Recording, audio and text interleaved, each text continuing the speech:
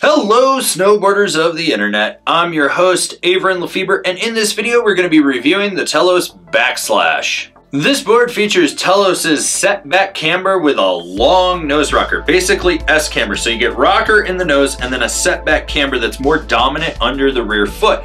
This is going to give you load, pop, snap, and drive, but all from the back foot. But what you're going to get when the board's weighted up is more accentuated rocker, so it's going to give you ease of entry in and out of turns as well as more optimal powder float. This board is available in 143, 148, 153, and 158. I rode this board at Copper Mountain on an overcast snowstorm of a day with blowing winds. You had fresh pow everywhere, you had old pow underneath, you had chopped chunder, powder groomers, soft groomers, windblown groomers, and I rode it with my Rome Black Label bindings and my K2 Thraxis boots. The overall flex of this board comes in around the middle of the road. Now remember, it is directional, so that does mean softer nose. That is accentuated by that rocker out there, so that's going to be the softest flex, and then it progressively gets stiffer back towards the tail, but not overly stiff. The torsional flex is highly abundant. At speeds, you will notice that there is some flap, and you will feel that under the front foot. In rutted out terrain, this board can get bucked around, so remember to keep your knees bent, but by and large, it's usually planing across the top.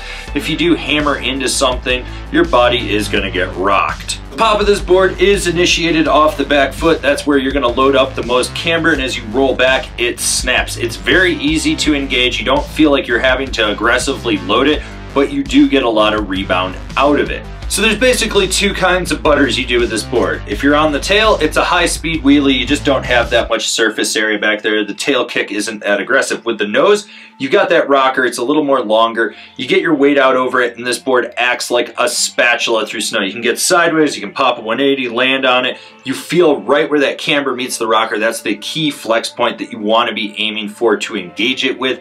This board will butter if you know what you're doing. So what I like about this board is that if you can carve, you're going to be able to carve. If you can't carve, you're not going to get the most out of it. It's fun for its size. It's nimble edge to edge. There's a great power transmission, and when you push in off that rear insert, you get a lot of power out of the tail. You notice that right away, and it really does let you drive this board. You're basically center flexing what you can, and it lets you apex it. This board will lay a trench if you want it to, or you can be more mellow and do short, tight, quick setup turns, those swoopy carves from one side of the trail to the other, or, you know, screw it, lay it over and get deep with it and weird. Who's this board for? The party boarding, pow chasing, volume shifted, loving guy. Alright, so I own one of these, and well, I don't even know why I rode this because I feel like nothing absolutely changed in it other than the graphic. Maybe they tweaked the core a little bit. Overall, it's a fun board for what it is. It's predictable. You know what you're going to get. It's zippy. It's just a blast. Like, this is probably one of the best boards that Telos makes, in my opinion, and they just absolutely crush it with it. Comparable boards: the Nerd Relic, the Niche Pyre, the Rome Service Dog. Binding recommendations: the Rome Katana, the Ride C6, the Burton Malavita. This has been my review of the Telos Backslash. Do you agree? Do you disagree? Do you own one? Are you going to buy one? Leave me a comment down below. Let's have a conversation about this snowboard. If you're new here, remember to subscribe, click the bell, get those notifications. That way you're not missing any of the videos we got coming out for all you snowboarders of the internet. And if you really like what we're doing over here and you want to support us further, swing on over to Angry Snowboarder VIP and become a member. Sure, I could tell you more here, but I got a video over there that explains it so much better.